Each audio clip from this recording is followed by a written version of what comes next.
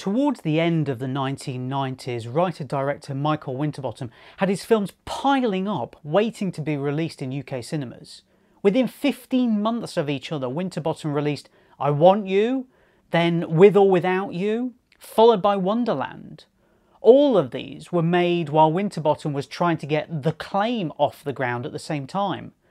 Winterbottom could possibly lay claim to being the busiest British film director at that time, considering the amount of productions he was involved in. It is Wonderland that I want to focus on here though, a film set during that oh-so-British night of Bonfire Night. But it's not an assassination movie, or a story about somebody called Guy. It's a movie about London and its inhabitants. I like to think of myself as independent, honest, self-aware. And I'd like to meet someone looking for friendship and possible romance. Well, he said she had sex with a fish last night. That is not what I said. Shut up. Hello. How are we doing? Good. Yeah? Yeah. How's Dad? Oh, Same as ever. I'll have a drink with you. Why not? You know why not. She's jealous of me. Jealous of what, Molly? The baby. It's gonna be amazing.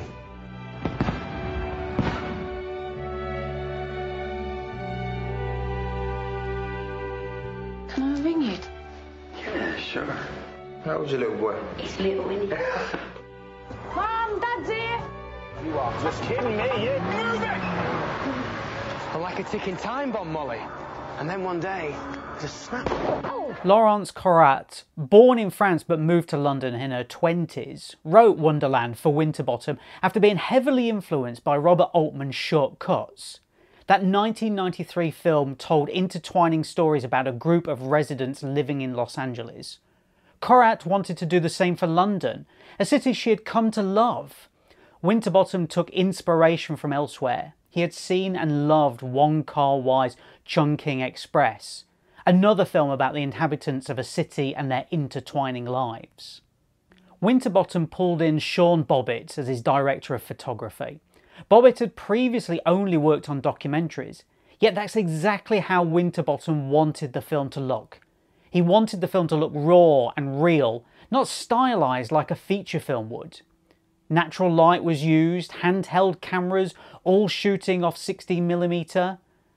They would shoot in packed out pubs at 11 PM at night, most of the patrons unaware that they were part of a movie. They also filmed at a real football match, trying to catch the real emotion from the crowd as the two actors played around them. It could be suggested that Winterbottom was following Danish directors Lars von Trier and Thomas Vinterberg's Dogma 95 filmmaking movement when he was making Wonderland. But Winterbottom denied this and explained that it wasn't a case of following Dogma, but rather making a film that had connections between the lead characters and all the other people around them and how they became part of a bigger story within a city. Wonderland's release schedule was strangely scattershot, debuting at the 1999 Cannes Film Festival to huge applause and a nomination for Best Director for Winterbottom. It then saw a staggered release across Europe before eventually appearing on UK cinema screens in the January of 2000 to great acclaim and a respectable box office return, for Winterbottom's films at least. Winterbottom made Wonderland in the same mould as his earlier film Welcome to Sarajevo. Its interlinked stories about the lives of those it focused on, yet it was also about the city these inhabitants lived in and how it affected their lives. Can anybody be truly happy in a city of 7 million people? Judging by Wonderland, it appears that the only happy person is the one escaping up north with his girlfriend. As the 10 central characters ebb and flow around London, taking in places such as Elephant and Castle, Brixton, Soho, Southwark and more, it starts to become clear that Winterbottom's film is a social realism movie in the same vein as Ken Loach's work. But then in the blink of an eye, it isn't. It becomes something different. It becomes a story about stories. A film about the never-ending life of Londoners who seem to be without happiness yet have an unbreakable connection with those closest to them. Something that possibly can only be about living in a city. Wonderland gives us already established characters. There are no backstories here. You're asked to fill them in yourself. Instead, we're treated to intertwining story arcs about three sisters and their parents who are all living in a city that seems to consume the weakest and reward the strongest. This is a social, realist film that plays more like a documentary rather than a kitchen sink drama. It is free, without boundaries, movie making. It's free cinema. Do you want to know what I think? No, but you're going to tell me anyway. Franklin, I wish you'd get a girlfriend. Have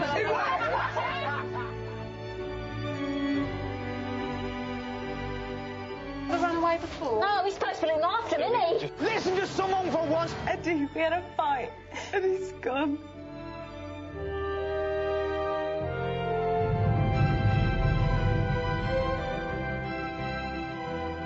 My name's Theodore. I thought your message was very nice. You've got a lovely voice. Stimulating conversation. I like clubbing. My name's Stevie. My name's Stephen. I put the buzz back into my bumblebee life.